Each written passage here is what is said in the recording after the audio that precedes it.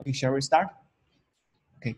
Hi, everyone. So today we are going to talk about single-cell RNA-seq, and which is a technology and very rapid development in the recent years. So I'm going to show you some different single-cell RNA sequencing technologies, and we will talk about how to perform the quality control, the clustering, and other downstream analysis for single-cell RNA-seq. And also at last, we will talk about how to perform differential expression analysis, especially for single-cell RNA-seq. And so first, you might ask why we need to do single-cell. So a simple answer to this question is that because of the heterogeneity of the cell populations. And as you may see in these histopathology pictures, so the left picture are from the human blood. There are several different cell types in it. There are some immune cells, like the monocytes, like the neutrophils, which can help us fight against the virus and bacteria. And also there are some platelet cells which can repairing the blood vessel and stop bleeding. And also for the small intestine, you can see different cell types there. So usually if you do a bulk RNA-seq, so you can only get the gene expression of all the average cell types.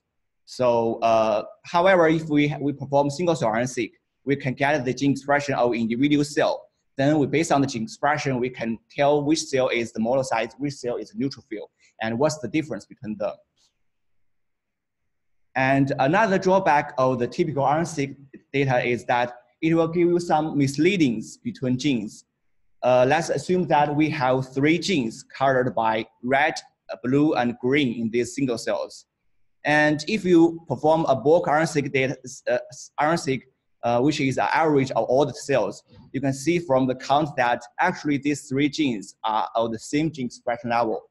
Then if you perform this for different tissues, you might think that these genes, their expression are positive correlation. But if you perform single-cell RNA-seq, you can see that actually the blue genes are never coexisting with the red genes and green genes. So actually its expression correlation is negative rather than positive. So that's the advantage of the single-cell RNA-seq. So how people usually do the single-cell RNA-seq? So actually the single-cell RNA-seq protocol in the very early days, named the SMART-seq, is very similar with the one used in the bulk RNA-seq.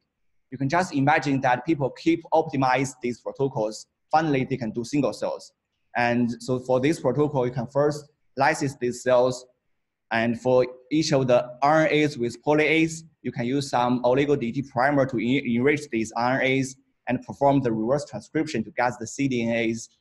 And so an important step for the SMART-seq is that they use another term, the term template switching, which is another reverse transcription from the 5' end. So they can also capture the RNAs from the 5' end, which at the last, they can get the full-length transcript. Then after that, you can perform PCRs to amplify these cDNAs and then do some segmentations on these cDNAs to break the long DNAs into short ones for sequencing. And you can see that for these protocols, you need to do this experiment one by one. So it is very labor intensive. So usually for each study, people only generate about hundreds of single cells for each study. So what if we want to do more single cells? So usually in some conditions, you are dealing with tens of thousands of single cells. So how can we sequence them more efficiently? So in 2005, people in Harvard developed an automatic single cell machines named DropSeq. I believe many of you may already heard that. So this is really below the single cell area. So the basic idea is that you got a machine that has multiple tunnels. And in one tunnels, you can sort and push in the cells one by one. And in another tunnel, you can just push the beads and lysis buffers one by one. And you can use some oils to control the speed. Then in the final tunnel, you can form a droplet in which only one cell is connected to one bead. Then you collect all the droplets and you can lysis the cells together and then let them hybridize to these beads and break the droplets to perform the reverse transcription and do the downstream sequencing like the bulk RNA-seq. So as you may see that, so actually in the end, we sequence these single cells all together. So how can we separate each single cells? So the key of the secret is in these micro beads. So which is like usually specially designed to separate these cells. So there is a very important element called cell barcode. You can just like, which is usually a DNA sequence, usually 12 base pair or 20 base pair long. And for which is unique to each single cell, to each barcode. You can just imagine this as you just use some numbers to label different goods. This is just use some barcodes to label different cells. And so as we know that the DNA consists of 4 nucleotides, A, C, G, T. So with the 12 base pair barcode, you can have about the 12th power of 4, which is millions of combinations. So you can just label the cells as much as you want. And also another thing in these beads is the UMI, which is also specially designed for the single cells. Because usually for the single cell RNA-seq experiment, we usually perform the PCRs to amplify the cDNAs. But actually the single cells, it has very low starting materials. So you need to perform multiple rounds of PCR amplifications. So this might be generating some bias because some transcript might go through more round and some transcript might go through less round. So they use a special barcode named UMI, which can be connected to the cell barcode and also connected to the transcript to label these different transcripts. And once you sequencing these barcodes and UMIs, so for different transcripts, if you see some same UMIs, you will know that these transcripts are actually from the same PCR applications, not the real transcript expression levels. Only the transcripts with unique UMIs are the real expression levels. So when you're doing the analysis, you need to compress the transcript with the same UMI into one. So actually, to brief summary, this part is that we use the barcode to separate the cells, and we use the UMIs to separate the transcript. So is that clear? So and also there are many online videos about these machines, which is very cool. You can see it on the YouTube website.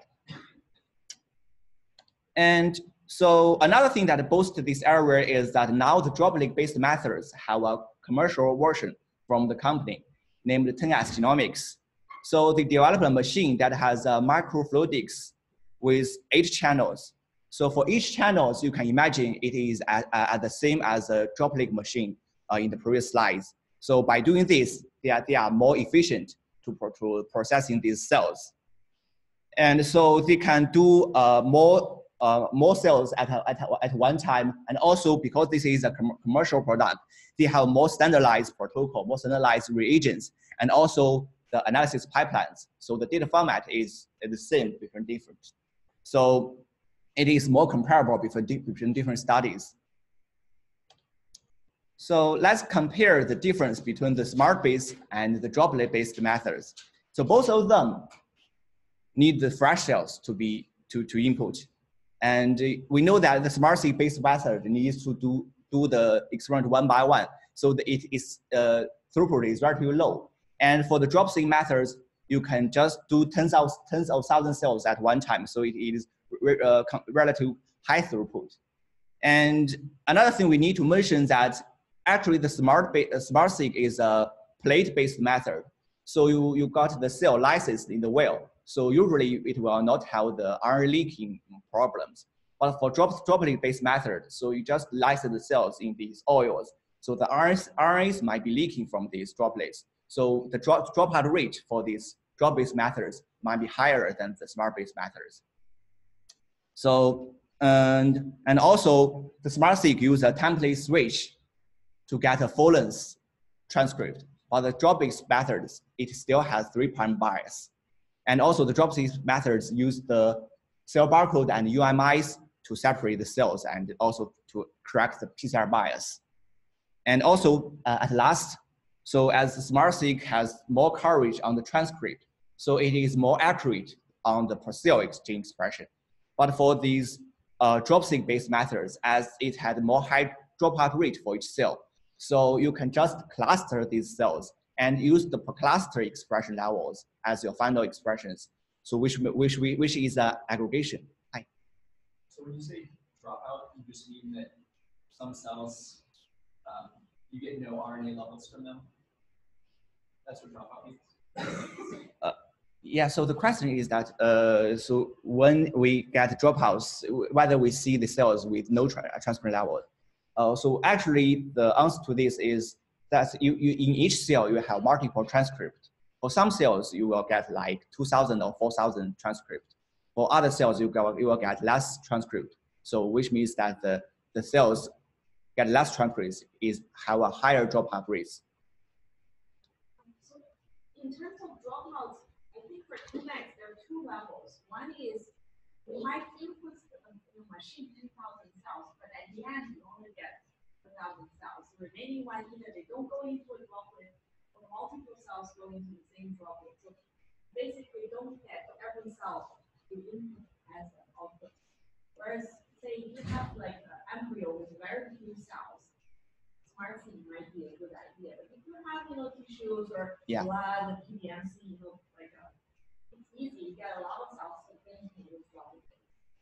The dropout can happen at the cell level and at the transcript level. Yeah. And it's time post the droplet. Yeah. So, okay. So here's this part.